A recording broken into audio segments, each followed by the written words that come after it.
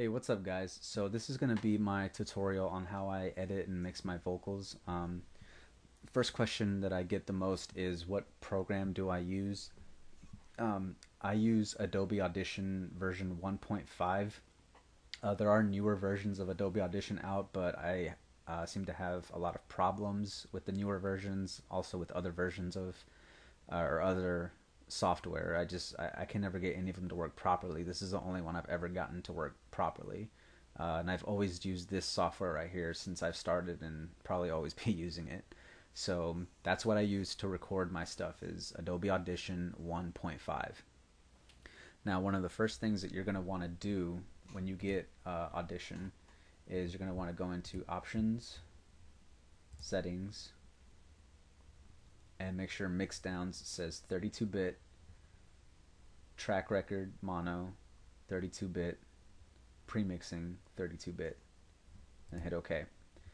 Once you do that, you won't ever have to do it again. Those settings will stay every time you open up Audition. So that's the only time you'll ever have to do that. Another thing that you're going to want to do is you always want to record your tracks in mono because it just gives you a better, clearer, more crisp sound in your final product. So whatever time you start a new project, you're going to want to go into I've already have it changed, so it's going to say something different, but this will normally say out one and in one. So what you want to do is go in where it says in one, or in one, the bottom button, click it, and then you click left channel, 32 bits, same for all tracks. Okay, and that'll change that setting for every track that you have here. And then you get into your mixing. Basically, before you do anything, there's not going to be anything here. As you can see, I already have a track here and a little vocal. But one of the first things you're going to want to do is you're going to want to set up a noise profile so that when you do your cleanup and you do your noise reduction, the program knows what it's looking for, what you want to take out. One of the best ways to do that is just clear a space that you can record on, like right here, where there's no other sound, no nothing. Make sure your room is or wherever you're recording at, make sure it's as silent as can be. Make sure there's no fans or anything blowing. Make sure it's as dead silent as possible. And then click record. And that's good right there. So now you have, double click it, and now you have a little audio file here that's nothing but background noise. Now this is the noise that is behind all of your vocals when you record. This noise is always in there. You want to get rid of that. So what you're going to want to do is you select a little area of it that has nothing in it, like the middle part right here. Maybe listen to it. Hear that background static noise? That's what you want to get rid of. So you go up here, you have 3 tabs, Files, Effects, and Favorites. Go into your Effects tab, hit Noise Reduction, and then Noise Reduction down here, double click it, and then you want to hit Capture Profile. And what that does is captures the sound that you have selected here, which is the background noise, and that's what you want to get rid of, like I said. And then depending on the quality of your microphone, you can adjust this because you kind of have to find the right balance of noise removal and maintaining the quality of your vocals. Because if you have a really bad mic and you do all the way on high noise reduction, it's going to distort your vocals really badly. So you kind of got to play around with it and see what is the best fit for your equipment. Mine's generally about around here. I could do high, but I normally don't like to do all the way, so I generally have it like about right there. And when you do this, you see this little box here at the bottom, spectral decay rate. That's gonna be like at 65% or something by default. What you want to do is you want to erase that and make it 0. Make sure that it's at 0%, because what that's gonna do when you do your noise removal, it's gonna give your vocals like a really robotic distortion noise to it. So you don't want that. So you just basically just put spectral decay rate at 0%. And then that's pretty much all you have to do for this. So once you have that, click OK. Now the noise reduction feature has this profile saved into it.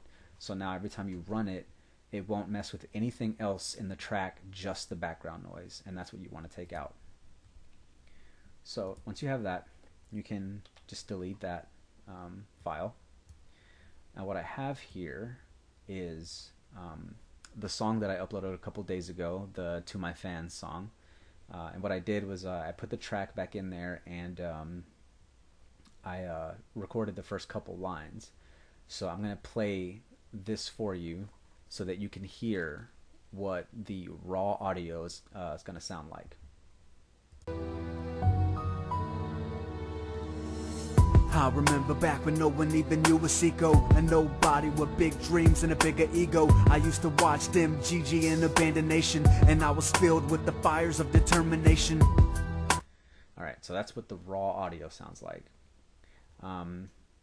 So once you're here and you got, your raw audio and your instrumental, what you're going to want to do is double click the vocal track, and that'll bring you into the edit pane.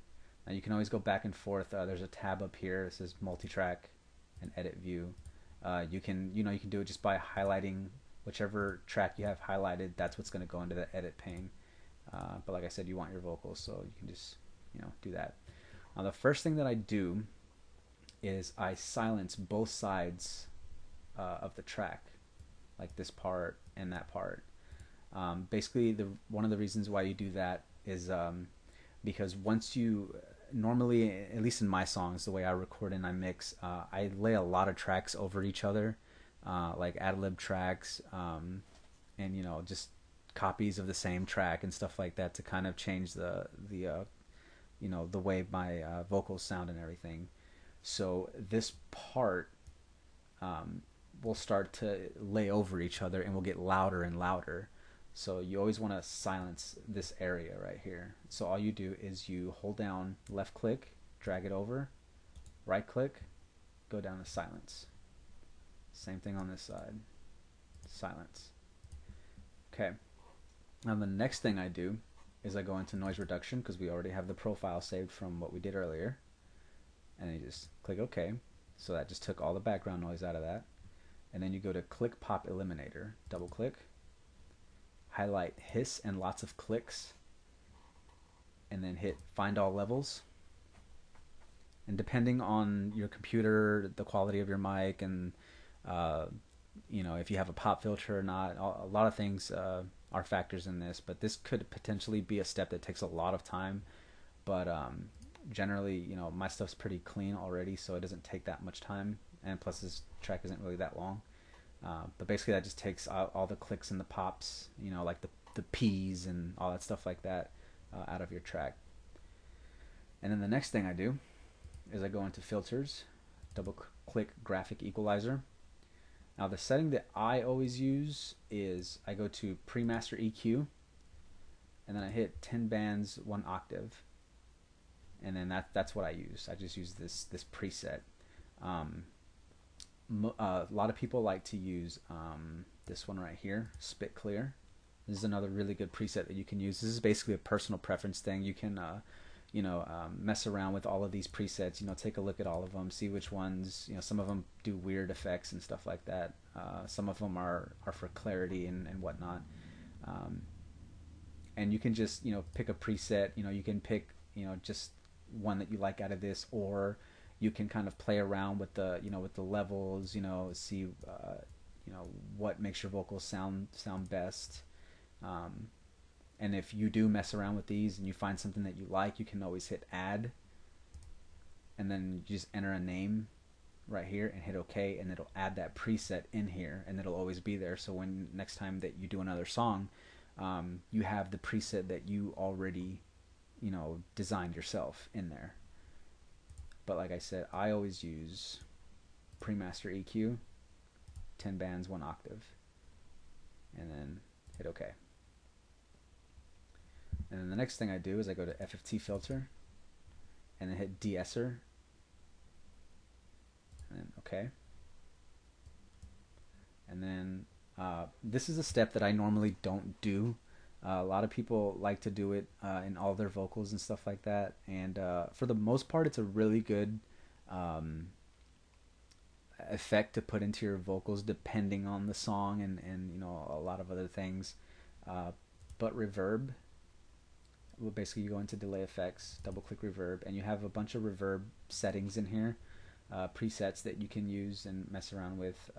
Basically, for those of you who don't know what reverb is, it basically adds like that echoey, you know, presence to your voice. Like for example, if I hit tight and close and then preview, you can hear what it sounds like. I remember back when no one even knew Asiko, a nobody with big dreams and a bigger ego. So you see what it does. Again, you can mess around with, you know, with all these little buttons and stuff like that, and find something that works best for you. Or if you just don't like or don't want to use reverb, you don't have to. It's not required. But if you do, that's where you can find it. I'm going to cancel that because I don't hardly ever use reverb unless it's like a hook or something like that, something weird. But my next step after the FFT filter is I go to amplitude, amplify fade, and center wave, and hit OK. Then I go into dynamics processing, which is probably one of the most important steps. I have my preset in here that I use for everything. I'll show you the settings for it so that you can have this preset as well if you want, or you can again mess around with the ones that they have here. Now, first thing that you're going to want to do is go into the traditional tab. Make sure the first box says compress, ratio -3.9, thresholds -20.2, and the next one down is expand 1.1, and then output compression gain 5.9, and then you go into attack release, output gain 0, attack time 0.01, release time 100, input gain 0, and the rest of this should already be the same, should be default, but if not, you know, you can see here what it's supposed to be. And band limiting, you don't worry about that. So you go back to your graphic, and it's gonna look like this, and all you do is just hit this button right here, splines, and it'll give it that little curve, and this is basically what you're gonna want it to end up looking like. And then that's my preset. So you just hit OK. And the last thing I do is normalize. This basically just, you know, basically brings the volume up or down on your vocals, but it does it in such a way to where it kind of brings the low parts in your vocals up and kind of pushes down the high parts. Dynamics processing also does something similar to that. Dynamics processing is more of like it gives that studio sound to it, you know, that compression sound to it. Normalize is more or less on the volume side of that. Generally I do something like, you know, maybe like 35 or something. I guess that'll be good. You guys hear that train in the background? Asshole. Anyway, and that's the last thing I do is I normalize, and then that's the end of what I do to my vocals. That's generally what I do to all my vocals right there. So now you guys can hear the finished product. I remember back when no one even knew Asiko, a nobody with big dreams and a bigger ego. I used to watch them GG in Abandonation, and I was filled with the fires of determination. You see how much better that sounds? Now, obviously, it still doesn't sound finished and polished, obviously, because it's just one track. It's just one vocal track. Generally, I'll double this track right here to kind of give it a bigger sound, maybe turn it down a little bit so it doesn't get too loud. And then, I'll add another separate track down here of another recording to where it kind of doubles my voice a little bit, gives it a more fuller sound, and then I'll add my ad-libs and everything. And that's when you'll get your finished sound, that you hear in my songs. But for all the tracks that you do, for everything that you mess around with, that's how I do my vocals in Adobe Audition. So I hope that this video was somewhat helpful to you guys. I know that I've been stuttering a lot, and saying a lot and all this crap. But I hope you learned something. If you have any questions about anything else related to this, you can just put it in the comments, and I'll try to respond to you guys as soon as I can. If you have any questions on where to get Adobe Audition 1.5, for obvious reasons, I'm not going to say it in this video or put it, somewhere public. So you can just PM me if you want to know where to get this program. I can tell you where you can go to get it. And that's pretty much it. So again, I hope you guys learned something, and I'll see you guys next time.